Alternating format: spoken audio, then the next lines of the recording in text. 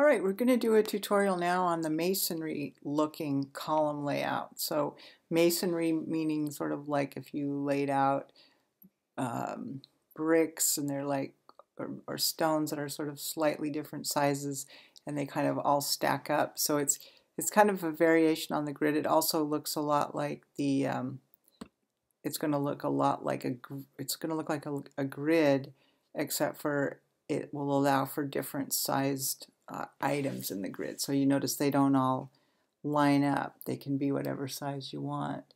And then there's also a way to make it so they don't wrap in the middle. So it's kind of like a newspaper column. I think that would be a good way.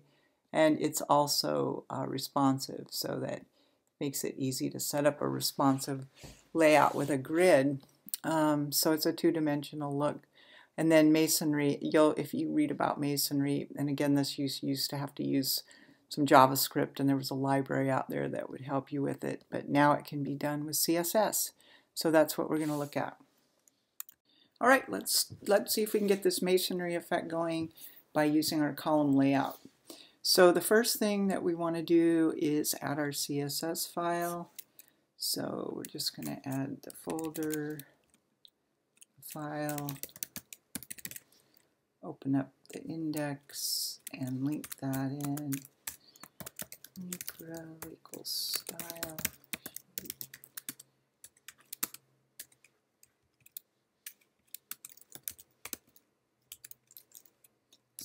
We're in CSS style.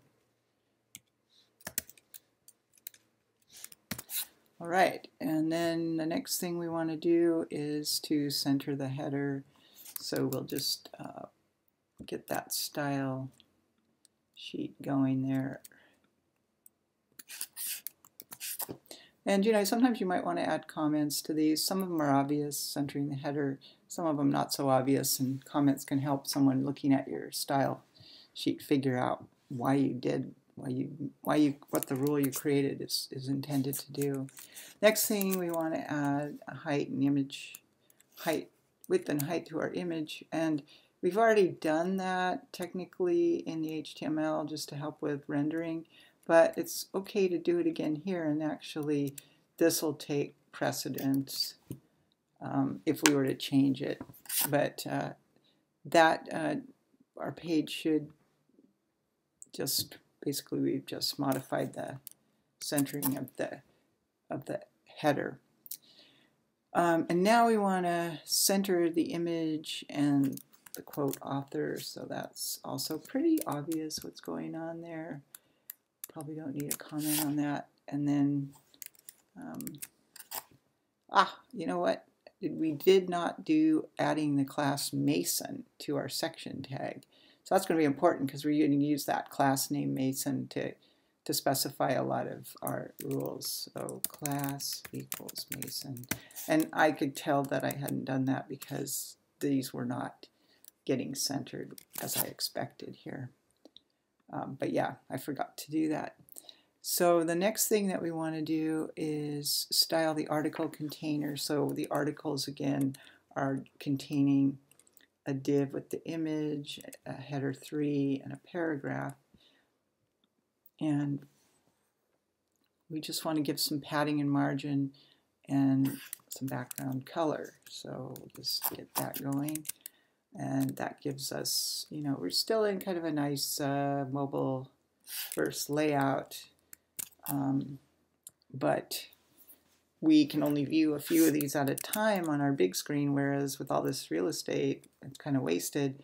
We can do some work to take advantage of that. So we're going to do it with this column. So we're going to use the column layout. We're going to say the column count is 3, and the width is 200, and the gap is 5 pixels.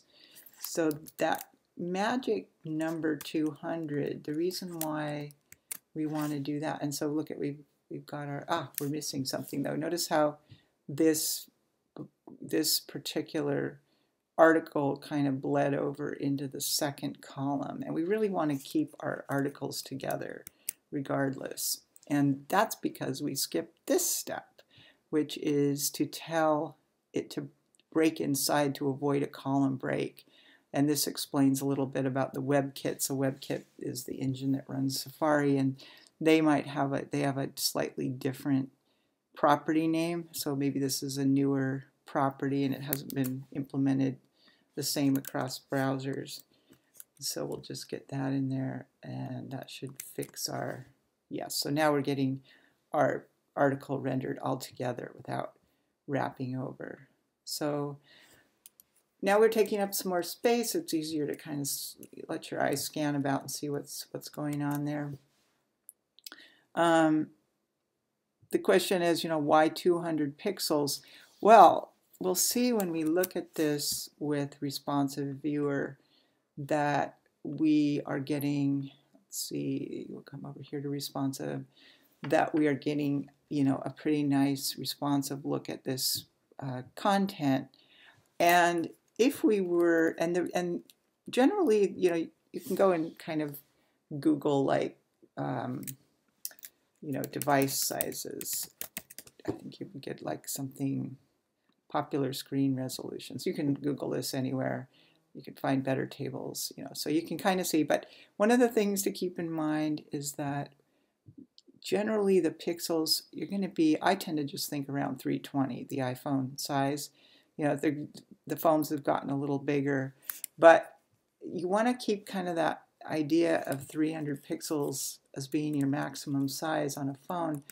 And so therefore, we want to keep this smaller. We want to keep this down under 300 pixels.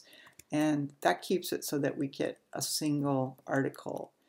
And it's nice to read. If I were to make this 3, let's see, if I were to change this to 3, let's just see what the effect would be. That's still okay there. If I went down to an iPhone, yeah, that actually looks okay. But there is a chance that if I make those too big, that when I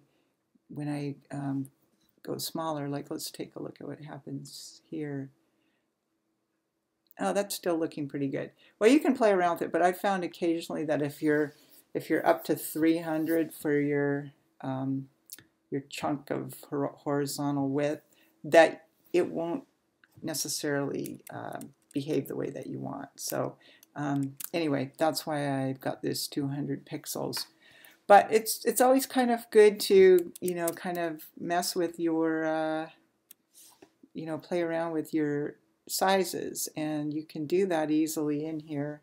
So while I'm in when I'm in DevTools, I can highlight this section. I can find these, and I can like kind of see what happens if I make this really big. What if I change this to 4?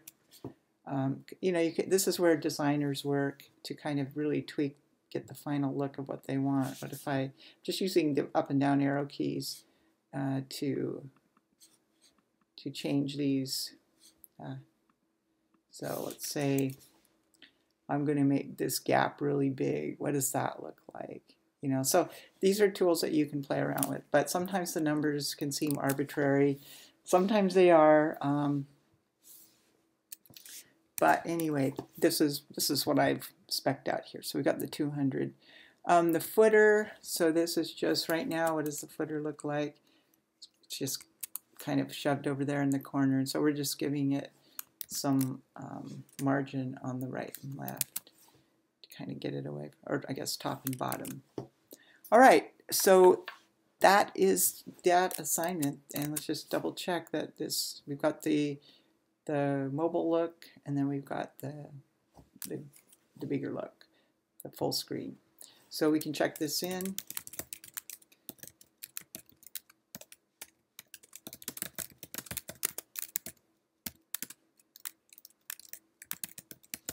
And this is a nice, I like this layout. It works well when you have multiple, sometimes we call these cards. It's kind of an easy card where you've got images, headers, and text.